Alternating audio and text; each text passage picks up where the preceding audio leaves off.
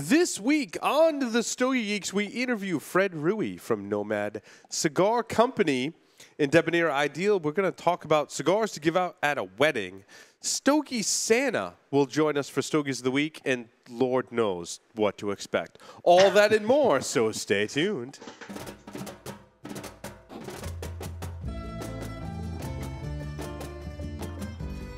Broadcasting live from G-Unit Studios in Rhode Island, it's the Stogie Geeks Show.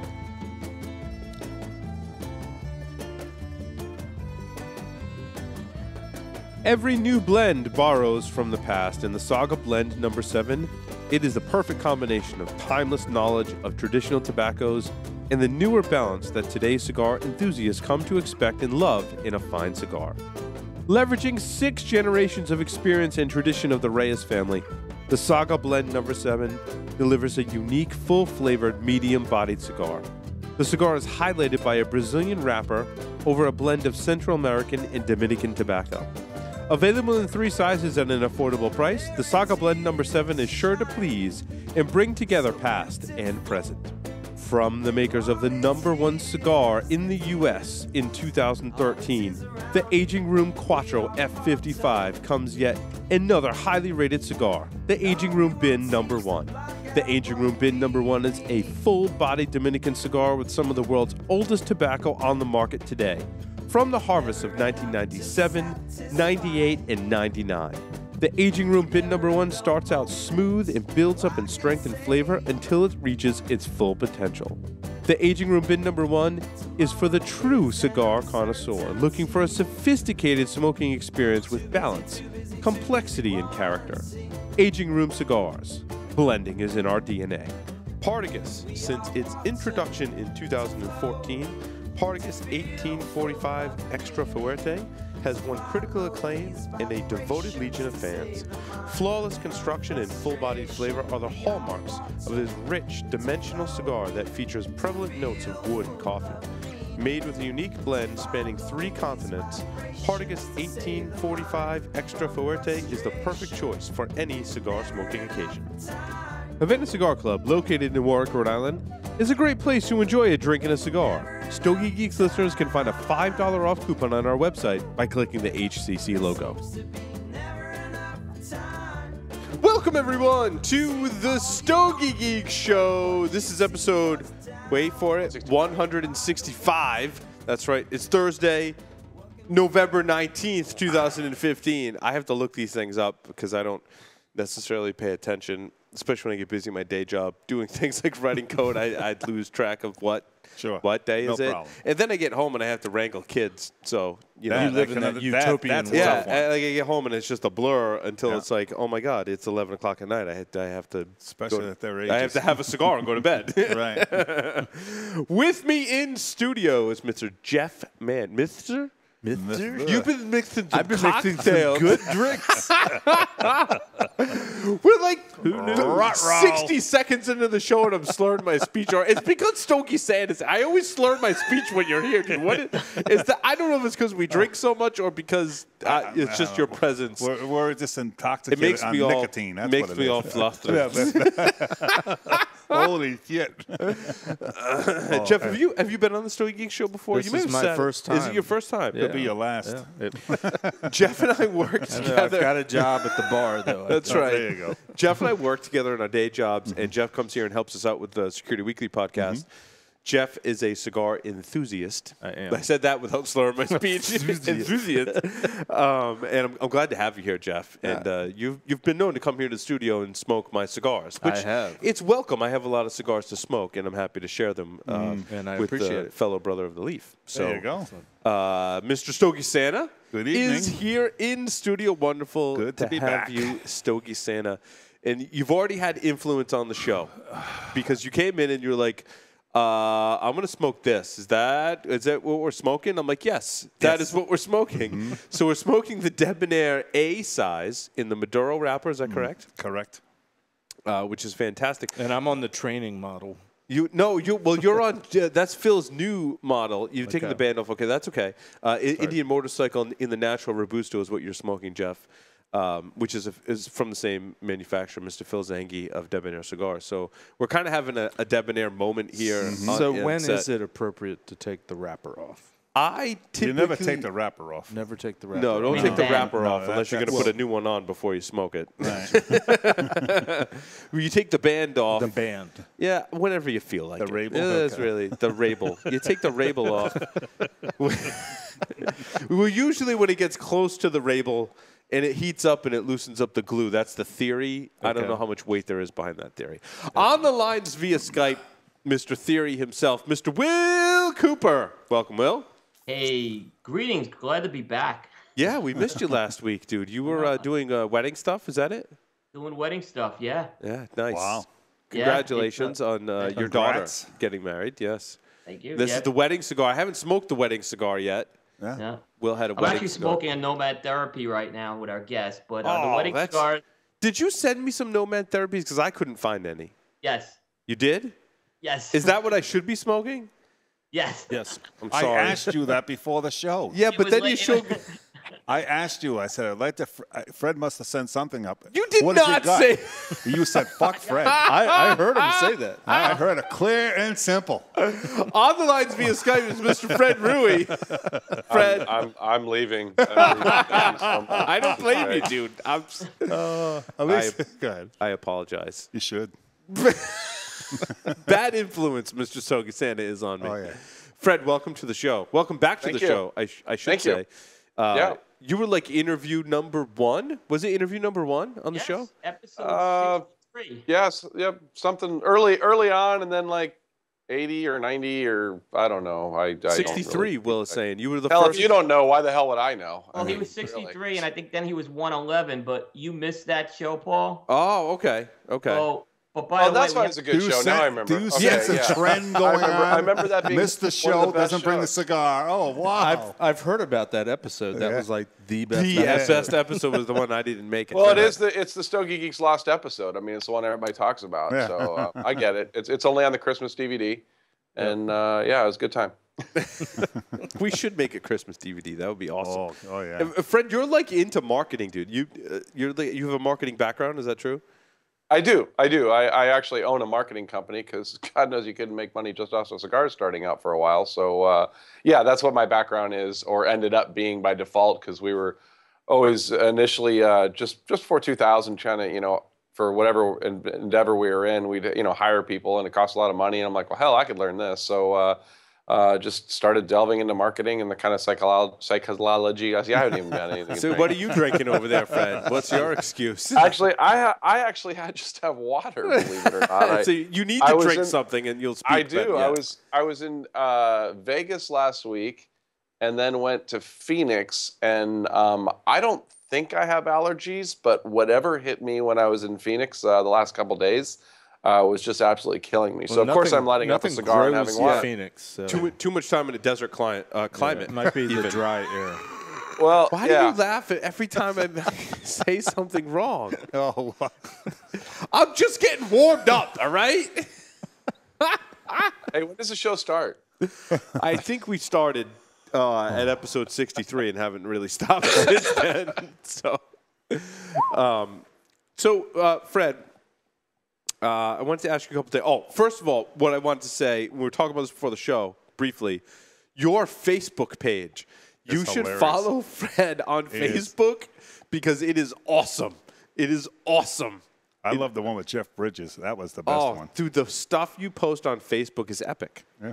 Yeah, I just find stupid stuff, I mean, sometimes I'll have to like jump into Photoshop and make something myself, but for the most part, people send me stuff now, like they'll just email, go, oh, Fred, you really should post this. And I'm like, oh, that's actually pretty cool. I'll share it Yeah. later or something like that. So I guess it's just like this, I've become like the George Takei of the cigar world for that, just sharing really cool stuff.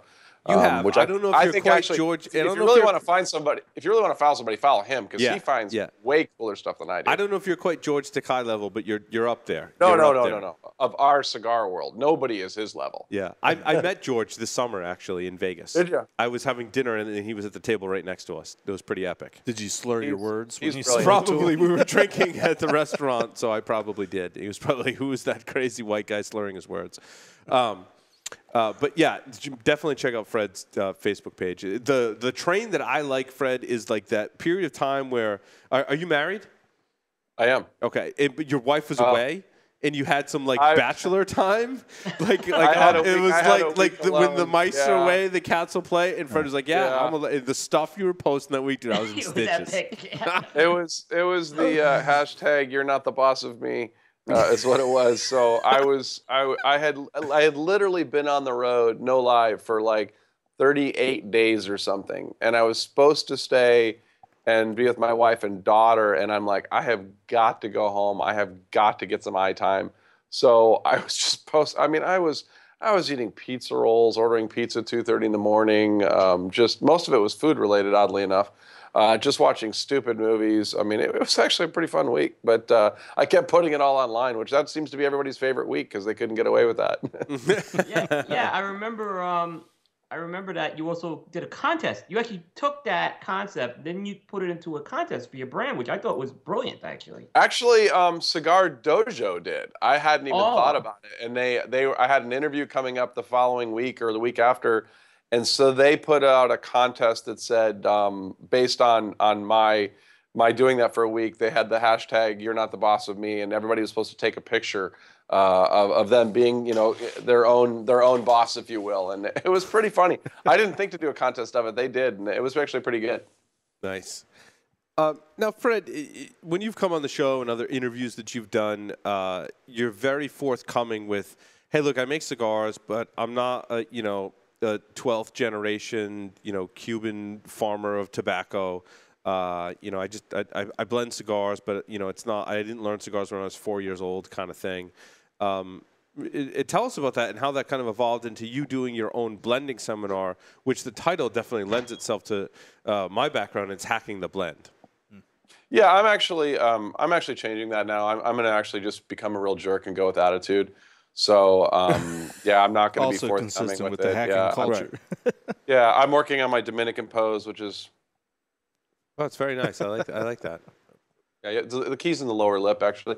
No, so I wanted to do... What happened is that I was in Texas early in the year, like January, and I had a retailer ask me, he said, "Look, I've seen everything about your cigars. I've seen you're doing some neat stuff. I'm going to bring you in." He says, "But I've got one question for you." He says, "What makes you different than just another white guy with a cigar?" And his point being white guy being non-Cuban, Latin America, everything else like that. And as a marketing guy, that stuck with me almost daily for about a month. It was probably the best question from a retailer going, how am I different? There's a lot of great cigars in the humidor, as I've said. I smoke a lot of them as well. And I thought, how do I differentiate myself? So I thought, well, is there a way that I could take people through the process of what I do? Mm-hmm. So I had just released, by April, I had just released the Esteli Lot 8613. So I had actually called Jose Blanco right before, who has a wonderful seminar where he has the wrapper, and they go through the different segments of the wrapper. And I just sat through that the past couple of weeks. Yeah, it's really good. So I didn't want to step on his toes, nor would I even have the ability to do what he did. So I came up with the idea of hacking the blend, and I wanted to name it Hacking the Blend because I didn't want it to be pretentious. I didn't want to say I knew everything, but I wanted to walk people through the process of how I blend cigars, which is really a lot of trial and error and a lot of experimentation.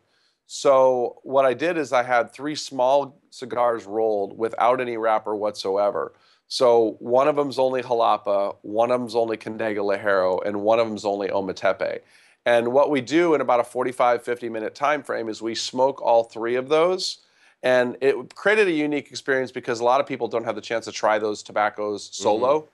And then we talk about jalapeno. So basically, I walk them through how I hack my way through the blend. And I think everything in half leaves, as I said before. And I'll put together, okay, give me a half leaf of this, half leaf of this, half leaf of this, full leaf of this, half leaf of this. Let's put it all together, put it in a neutral binder and smoke it, no wrapper, and go, well, that sucks. Okay, take that out. That was a bad idea. Add a little bit more of this. And so how I hack my way through it, and I have in my mind what a starting point, but it's a lot like cooking. And the other thing that came up really early in the year that helped solidify the seminar is a retailer had said, well, I'd never be able to blend cigars. And I said, well, you could blend cigars if you get familiar enough with the tobacco, if you know it on an individual basis. And so he said, no, I really don't think I could. And I said, have you had cornflakes? And he says, yeah. And I said, well, have you had a raw onion? And he says, well, yeah. And I said, well, then I don't need to make a bowl full of raw onions and cornflakes for you to have an idea what it would taste like. That's really the way blending was for me. So the seminar allowed me to take everybody through the individual pieces. I talk about what characteristics I'm looking for each of those tobaccos, and it's just like cooking. And then we finish on the final cigar so that we can see how do the flavors all come together, how do they complement each other, and what wrapper do we choose in the process to go along with that. And it's been a lot of fun. And it helps kind of separate myself a little bit from some of the pack. And that I'm not the guy down there for 2 days, that I'm down there for a longer period of time, and it's gone really, really well. It's interesting though in blending, and I've been through a few seminars. Sometimes the onion and the cornflakes by themselves will be good. Sometimes together they're horrible, and other times you add a different component to it, and then you have this fabulous meal. And I think that your title of Hacking the Blend is certainly. It describes that very well, because it's all about experimentation. And, when I went through my Karklot seminar and he brought us through all the different puros and said, smoke these two together. And I'm like, wow, that was horrible. And now I add the other. And I'm like, wow, that was actually good. So it's amazing how you can combine those different types of tobaccos, and maybe by themselves they're good or not good, but together when you produce the final blend, that's where it all comes together. Yeah, I mean, about 30 years ago, I went through a seminar in a restaurant that I was running that we were really into wines. And I remember a guy doing a wine seminar that it was a food and wine tasting. And his point is that you can have a really good wine, but if it was paired with the wrong food, the wine didn't taste as good, and vice versa. So his point is that, if somebody comes and orders whatever the popular wine is, but they don't pair it right, because everybody thinks, well, the wine good, so the food must have been horrible because I know this wine's supposed to be good. And so the idea is that, those pairings are very important. So when I blend, and I've always kind of had this philosophy, at least pretty early on, was that my job is to showcase those tobaccos so they play nice with each other. Sometimes you can play something off each other, like exactly like you said, you can have sweet and sour or something like that. But you're trying to go, okay, what am I trying to accomplish? But at the end of the day, they do have to play with each other and pull off that flavor. And that's the fun part. I love the blending part. So you've produced cigars from both Dominican and Nicaragua. Are you using different factories for that? Yes. In Nicaragua right now, I'm almost exclusively doing it out of AJ Fernandez. He's got amazing tobacco, amazing processes. I just find it to be a great relationship as far as what he has access to, the level of professionalism. Incredibly happy with, as large as that factory is, the quality that they're able. One of the things we talk about in the blending seminars, people talk about, what's the most important thing and stuff like that. And I blend for flavor, and then I go to strength, then I go to aroma, and everybody's like, oh, construction's important. And, Yeah, and to me, construction's a given. Mm-hmm. It should be good. Jose Blanco says the same thing in his seminar. Yeah. Too. Yeah, I mean, it's just, it's one of those things that, you need to have whatever you have in your process to make sure the construction is good. And so, AJ's factory, I never have a problem. The factory I work with in DR, L&B, never have a problem. Could I go to other factories? But I'm always apprehensive. I was looking at going to another factory recently, and I will work with other factories. But it's always the first thing is like, okay, am I going to have to start this part all over again? I know you got great tobacco, and I know I can get it. But there's that other side that's a given for me. I don't want to worry about construction. I want to focus on the blend, focus on the flavors, and know that it's going to burn right. Sure, it's a man-made product. Sure, you're going to have an issue every once in a while, but I have very rarely have any issues on a burn issue on a Nomad, and I'm very proud of that. So, but I think that's because of who I picked to have roll them. And so, are those both puros in their respective countries? No. No, I mean like wrappers and stuff a lot of times. So like Connecticut Fuerte was out of DR, but it does have Nicaraguan Ligero. Hmm. The most recent Lancero that we did is predominantly, the wrapper San Andreas, the filler is predominantly Dominican, but there's a little Nicaraguan in there. On the Nicaraguan side, those end up being predominantly Nicaraguan tobaccos, with the exception of the wrappers. A lot of times I'm using an Ecuadorian Habano or something like that in the process. You mentioned the special Lancero. Is that the H-Town? Yes. So yes. describe that project for our listeners and viewers. Well, it was one that I actually didn't even think that I was going to be involved in. Jorge at Stogie's in Houston, World Class Cigars, has an amazing shop, and if you're in Houston, it's certainly worth seeing. I mean, the humidor's got to be 1,400 square feet. Wow. For someone like me, for an actual real Stogie geek to go in there, you find stuff buried like, wow, I haven't seen these for a while. And yet, obviously all the most recent stuff. So he announced at one point early that he was going to create 10 Lanceros from 10 different companies. And early in the year, I had met him, and they'd already gone through, I think 3 of them had been announced, 3 of them had been made. And I actually gave him a couple Lanceros I was playing with. I gave him the Connecticut Fuerte, which I was getting ready to release. And I gave him another one that I was playing with that actually didn't even start as a Lancero. When I'm playing around with blends, I have a tendency to also say, hey, just roll me some Lanceros. I'm going to lay them down, just see how they taste. And I had some of them with me, and I gave them to Jorge. We were just sitting in the lounge, and I just gave him a couple, said, I'd like to get your opinion on there. Not because I had any thought of even being part of that series, because quite honestly, when you look at the list of those people on that list, I mean, it's some big names. It was more so just to get his feedback. I was just kind of curious what he thought, because I knew he smoked a lot of Lanceros. And it was probably about a week and a half after I left, I got a phone call, and he says, I really want this for the H-Town series. And he says, what are your plans for it? And I said, well, I don't really have any plans for it yet. I'm still playing with these. He's like, no, I want it exactly the way it is. He says, it really showcases the San Andreas. So I said, yeah. I mean, I was just, like I said, I was just kind of like, felt like I, snuck into the big kids table and no one was making me go back to the other table. So I was pretty happy with that. So was that the first time you played with San Andreas wrapper? It is. I'd been playing with the San Andreas for about a year, or at least 9-10 months, because that was kind of the next logical one. I'm usually about a year ahead. So for example, I'm going to leave Tuesday for Nicaragua, and I'll be there for about 7 weeks. So during that block of time, I concentrate on any tweaks for 2016 blends that there may or may not need to be, and really all the fact finding to start for 2017.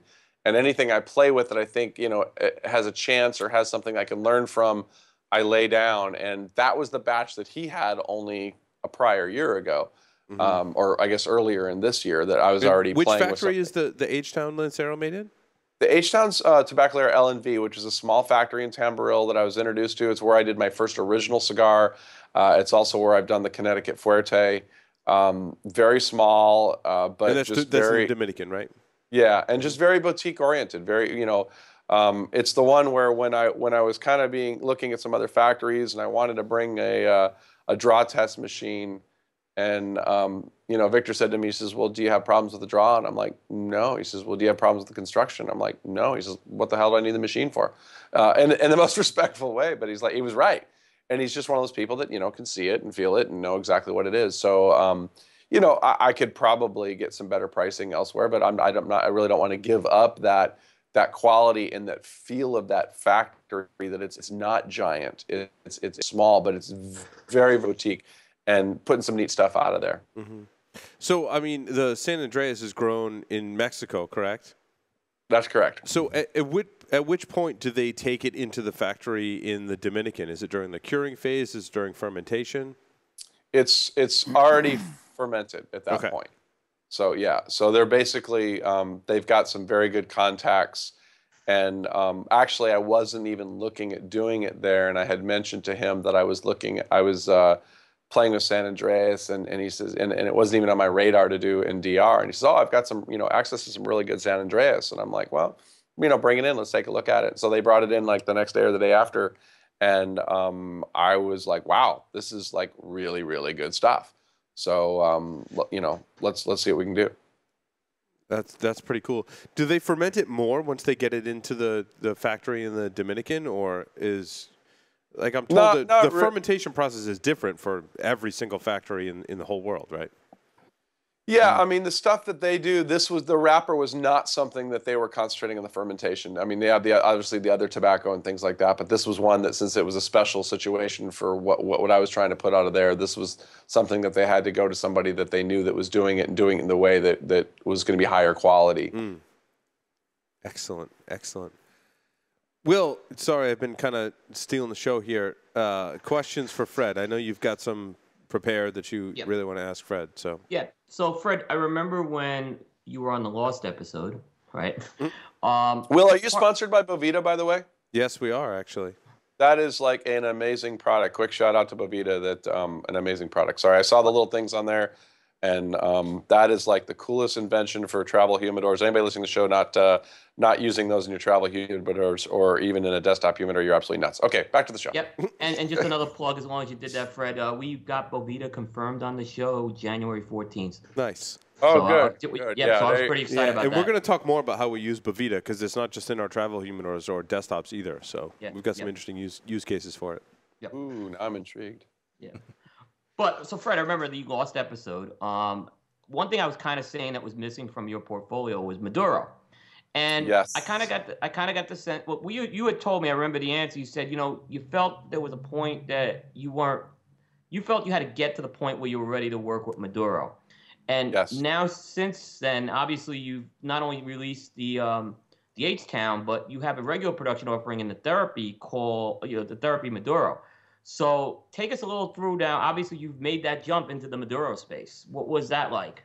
Yeah, I mean, I think at the time that we were talking on there, it's just an adjustment of the palate. And for me, I mean, I can't, I usually have a goal and I have a set of tobaccos that I want to play with. So at the time when we talked, and there was a lot of, people go, hey, how about a Maduro, something fuller, and then, the closest I got at the time was the C276, which has the Habano Oscuro on it, which I think is an amazing blend. But, there's a level of meatiness and earthiness to Maduro, and what I didn't want was a Maduro that just, you have this incredibly strong cigar for absolutely no reason whatsoever. The Maduros that I appreciate as a consumer are the ones that have that sweetness to it, that have that oily residue to it. A Maduro doesn't necessarily mean through the roof strong, and so if it is a through the roof strong cigar, it doesn't need to be a good blend, because if you just blend one stupid strong and you stuff it through a Ligero, it doesn't even have to be a good blend, because the strength just covers everything up. It's like putting ketchup all over everything. So it was just, back then that was one of the tobaccos I was still playing with, but the idea of blending or trying to choose what would fit into my palate for my portfolio, it wasn't there at the time. So then it was just a matter of smoking a lot more Maduros, being able to ask the right questions of what type of Maduros I wanted to play with and things like that. So it was interesting. It was very, very interesting. You went with the Pennsylvania broadleaf with that Therapy Maduro, and I hear mixed things about Pennsylvania broadleaf, but I find the factories that are really good with it just are really good with it, and AJ Fernandez's factory is one of them that knows how to work with that wrapper. I'm not gonna lie. I mean, Pennsylvania was not my choice. I mean, I was literally looking at Connecticut and everything else, and AJ's the one that said, really you should look at the Pennsylvania broadleaf, and that's when I kind of gave it a second look, and also to see what the quality of it. Like I said, that's what's important about picking the right people to work with. And then when I tried it, because I was kind of chasing this little bit of sweetness.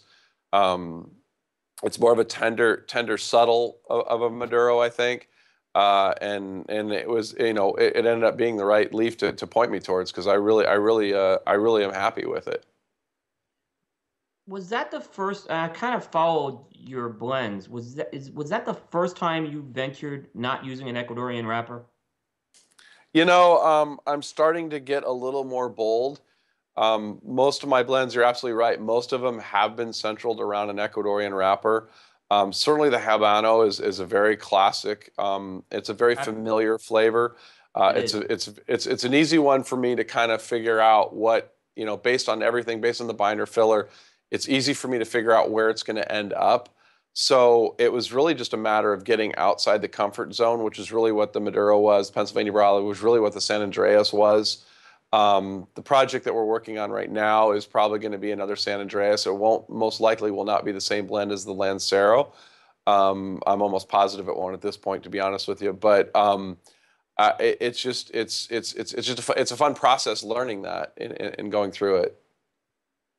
So when I read actually the press release this morning on the H-Town, you said that was your 10th blend you've released. Which I kind of looked at, and it was an amazing thing. Now, Fred, you and I had a really good conversation in Chattanooga, and it was probably, if I had to look at conversations I had with folks, it was probably one of the ones that really stuck with me for 2015. And you talked about how the consumer base has gone from being blend loyal to brand loyal. Yeah, I mean, the marketing side of me is looking at a couple things in the industry and trying to figure out how to stay ahead of it, but yet not sacrifice what we want or not want to do. So what I see is exactly that. What you and I talked about is that, there's that pressure for what's new. So they're very brand loyal. Is that, the people that I know that smoke Nomads, and I appreciate each and every one of them. Even they're like, well, what do you got new? I mean, I'm smoking these, and then they get distracted. I really believe that as a consumer, and I'm a consumer first and foremost, I mean, we could really stop making cigars right now. I said the other day, I made a comment at a seminar or something, and I said, because the answer I get is like, oh, people are coming out with these new and wild things and really cool. And I thought, I would bet if I put together a panel of 12 people way smarter than me, way better palates, any cigar that we could come up with, say, oh my God, so-and-so made this, there's nothing like it. Those people could probably name 2 or 3 other cigars that were damn close enough. And the pressure to put out, so I'm looking at now is, what's the lifespan of a new blend? And it may be only 16 to 18 months right now, because the core line stuff becomes difficult. So if I look at my portfolio, so the H-Town was my 10th blend, counting the 1 LE that I did. The H-Town I'll put off to the side because it's a store exclusive. I'll toss out the LE that I did because obviously it's sold out. And I look at, well, what's a core part of my portfolio? And I've done this, by the way, looking at other manufacturers. I look at the Connecticut Fuerte as a core part of my line that probably does not need to go anywhere anytime soon. Because it fills a specific niche. I look at the 307, the S307, which is the box press Sumatra, which, whether it fits that niche or not, it's a great aged cigar, but it's one that I'm going to have to let sunset when I run out of it, because it's aged so well. If I go back to the blending table, I won't be able to recreate it perfectly to the way it is right now. So it would be a disservice to the consumer. So I'd have to let it go. And then I look at something like the C276 or even the Therapy line, and I start to wonder, what is that pressure right now? You look at companies like Crown Heads and stuff that I think adapted very, very well to the current market. But like I said, they become brand loyal, not blend loyal. Even though they love the cigar and it's a great cigar, they're like always walking and go, well, what's new? What's new? And they not only want something new in the humidor, they really want something new from the brand that they've identified with or that they've enjoyed. Or in my case, they've enjoyed my journey from starting here to ending up here. But they still want something new on the way. And it's incredible pressure from a manufacturer standpoint, not to come up with new blends, because I have to say that process is getting easier. I understand now why manufacturers have to go, wow, I've got these 6 blends that I love, but I got to pick 1 or 2 to go with this year. I understand, because I imagine it's like a cook. It's like, they only have 1 entree. They come up with all of a sudden like 50 entrees, and it's like, they got a whole menu of things. We can't do that. But when I look at the lifespan, it's like, okay, so if I do a new product, there's certain marketing behind that. There's bands just for that product. There's UPCs just for that product. There's new boxes, and you don't really get economy of scale until such time that you've gone through enough production runs on it to make it worthwhile. So you print the bands once and you print up 250,000 bands or whatever. But if all of a sudden you're having to flip through, particularly in the boutique world, at 50,000, 80,000, 100,000, and now you have to have a new blend, you're starting that process all over again. So it's a lot of pressure both on coming up with new blends, but it's also a lot of pressure economically and not getting that economy of scale of a blend getting enough traction and staying around long enough, particularly when people are still discovering your brand. Fred, I was last week. I interviewed Jorge Armenteros. Armenteros. Thank you, Will. Jorge Armenteros from Tobacconist University. And he said something that was really interesting. And I was really trying to dig into the different types of tobacco. And he totally trumped me with his knowledge. And he said, Paul, look, there are lots of different types of tobacco. But inside of all those different types of tobacco, you may have two farms in the same region growing the same type of tobacco. However, when you smoke them, when it comes out of fermentation, they're totally different. So you mentioned before you like Ecuadorian Habano, and you could have Ecuadorian Habano grown on two different farms in very much the same region, but they taste very different. And how does that play into what you've tasted, and do you agree with that? And also a kind of a follow-on question, does that play into brand loyalty rather than blend loyalty? I mean, I like Ecuadorian Habano, but I really like it from this other manufacturer because it's really good. And when I smoke it from this other manufacturer, it's not quite to my palate. And does it kind of speak to Jorge's point? Yeah, I think that's a very good point. I mean, the example I use and I actually talk about in the blending seminar is that we talk about like Jalapa, we talk about Nicaragua, and we talk about the volcanic range. And so you can have two guys growing the same tobacco, but their fields were a slightly different soil makeup because they were fed from different volcanoes that pulled up lava from different depths. So, forgetting all the stuff of, maybe it's a couple degrees warmer all year, maybe they get more sun, an extra hour or two of sun a day or whatever it may be. So in the beginning, that was not a consideration of mine whatsoever. I did not have the knowledge. I didn't have the ability. I didn't have the palate to even go, if I smoke both those, I'm like, well, they both taste like a Lapa to me, So now as I get more and more into it, I start to see that. Do I think that equates down to a brand loyal, not blend loyal? It could. I mean, we all play to a signature somewhat. I'm still trying to figure out what mine is. But, I mean, it's why you could say, look, I mean, I like just about anything this guy puts out, and I hate just about anything that this guy puts out. So they're just, I think we end up gravitating towards the manufacturers that fit our palate. I'm always putting out a cigar I like, and then by default, if you've enjoyed 3/4 of the journey of the cigars I've created, by default, you're probably going to enjoy the other ones I create too, because there's a certain similarity there. That said, there's a lot of guys out there. There's only a few brands that I say, man, I like everything they make. There's a lot of them like, man, I like that one they did, and I don't, this isn't in my wheelhouse. But I think there's a certain amount of that. But I'm still learning that little tiny idiosyncrasies of, which farm and how is it fermented? Was it fermented at a warmer rate or a slightly cooler rate, so it took longer? Man, I'll tell you, the variables will will make you crazy. Yeah, Jorge and I were talking about that last week too. The variables are insane. He was talking about he was on a farm and with a master blender, and they were looking at like two different fields on the same farm. And one leaf was a little greener than the other leaf. And the blender was like, oh, we need to, add some more nitrogen, some more fertilizer to this soil. And Jorge's like, dude, to me, they both look green, dude. I don't know what but they've got a method, and that's in the growing process. And there's a ton more stuff that you can do in the fermentation and curing processes that happen afterwards as well. So it's and fascinating. I would say that's not my strength. I'm not a farmer. I'm not a grower. I have a palate that I'm like, okay, you're telling me this tobacco is going to be slightly different this one because of these variables. Okay, just let me taste it. Let me taste and see if I like the characteristics. So I'm learning more of that by default.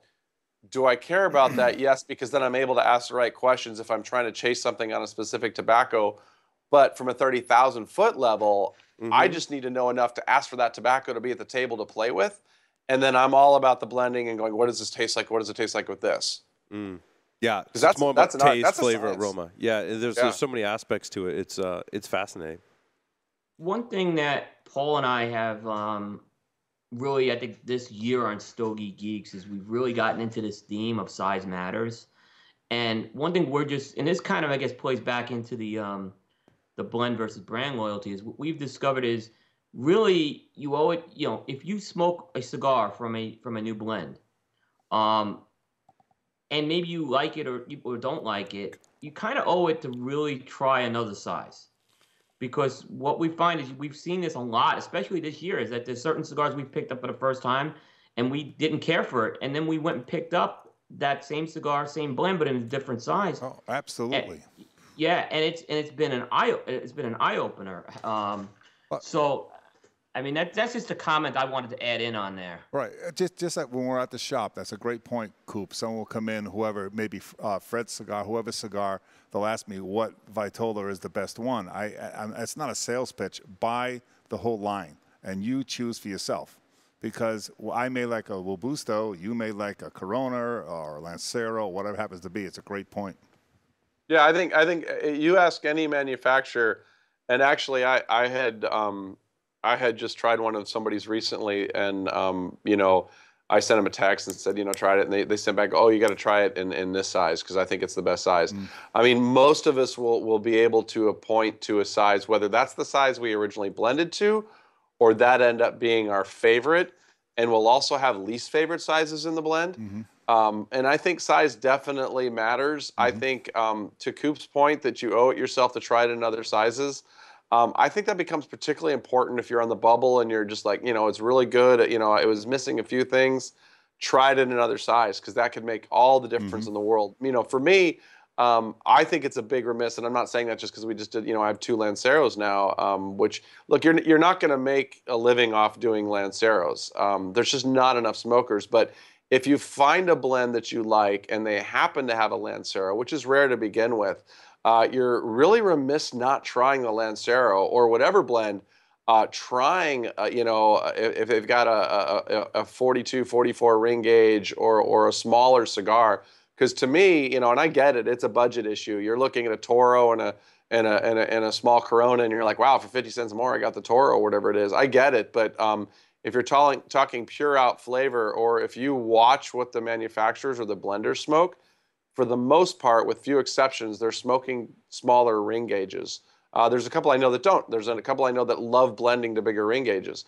But for the most part, yeah, you definitely want to try a couple different sizes in that blend because it does make a big difference. Despite how you try to tweak it to accommodate a size, it can taste a lot better or, in some cases, a lot worse.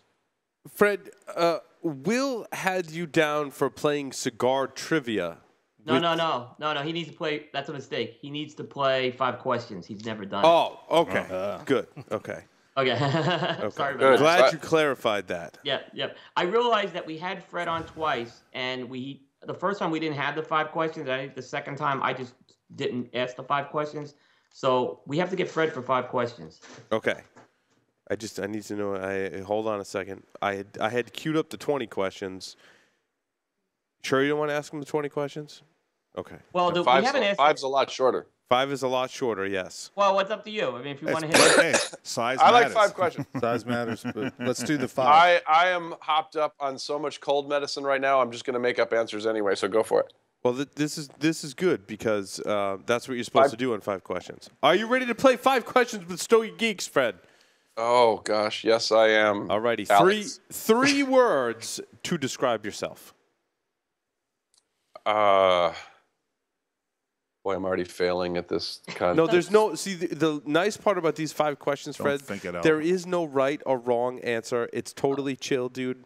We're really loose with the rules. I mean, if you want to hyphenate words, we want them to qualify for the montage, though. So that's right. I'm gonna say I'm fairly laid back. That's hyphened. That's 3 words. Okay, see, we're pretty loose with these rules.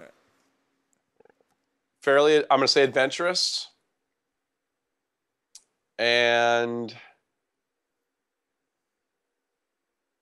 gaseous. What? Who said that?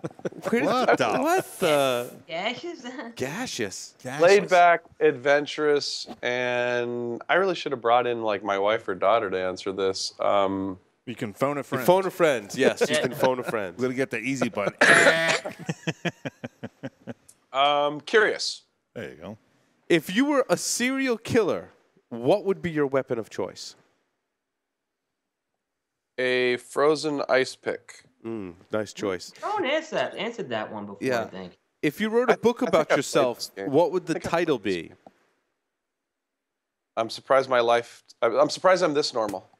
I'm surprised I turned out this normal. In the popular game of Ask Grabby Grabby, do you prefer to go first or second? I have played this game because I didn't know what that is, and I still don't know what it is. It's very popular in Europe. I'm going to say first. Choose 2 celebrities to be your parents. Oh, that's a good one. That's a really good one. This is the tough one. Yes. Yes, it is. The dad usually comes easier because you're like, oh, yeah, I can. But then you think about the mom. Gets into all sorts of Oedipal things. I'm going to go with... It's very Freudian. Glenn Close and Sean Connery. Very nice. Very nice. Not the dude? No, God, you wouldn't want to be his dad. You'd want to be like the weird uncle. Yeah, he would make a good weird uncle. Yeah, was that your Halloween costume this year, Fred? Was the dude? It was the dude. Yeah. You did it nice. I liked it. Yeah, well, because see, what I actually thought of it last year. So I went to a Halloween party last year, and I went as Hugh Hefner. So that was the plan. So I found like a 1950 smoking jacket, gorgeous jacket, put it on, had the slacks, got a pipe. I look in the mirror and I'm like, I'm not really Hugh Hefner. I'm more like the fat, bloated Steven Seagal. So, so that didn't work at all. So then somehow I was going home from the party. I'm like, man, why couldn't I think of it? And I'm like, the dude. I'm like, that's perfect. So I grew the goatee out. I got the exact replica. I found the sweater he had from the show. I found the pants. I had everything. It was great. And it's like a totally laid back costume to like, enjoy the night. Yeah. No, it's key. I was a pimp this Halloween. One sick pimp. I'll tell you. It was epic. Willie the Pimp. Willie the Pimp. Fred, nice. Thank you very much for appearing on the Stogie Geeks show. It was wonderful having you back here on the show for your third appearance. Yes, I love the show. You guys are doing an awesome job. Thank you. I'm like I said, I'm just kind of the guy that's still trying to figure out how the hell I'm even allowed to do this. But I like watching the show because I'm trying to coin a new phrase that this guy gave me in a cigar shop because I hate the term cigar aficionado, and he said, well, you're not, and I told him I didn't like the term. He says, well, why don't you just go with cigar aficionado? And I'm like, I like that term because I'm just enthusiastic. So when you guys have people on the show and stuff like that, and I can watch, I can kind of take off the hat of some dude that goes down there and blends cigars and has a good time to, man, I like those guys too. I like what they do. I mean, my favorite time, I loved it, to go out and try, Nick's new cigar and Saka's new cigar and everything else like that. See what Dion has going. So I enjoy that. I really enjoy the industry. So it's great to see shows like this doing well, 165 episodes, and all but one of them are gold. So, Fred, thank you very much. Thank you, guys. Have a good night. With that, we're going to take a short break, come back with our Debonair Ideal segment for this evening, so stay tuned. Don't go anywhere.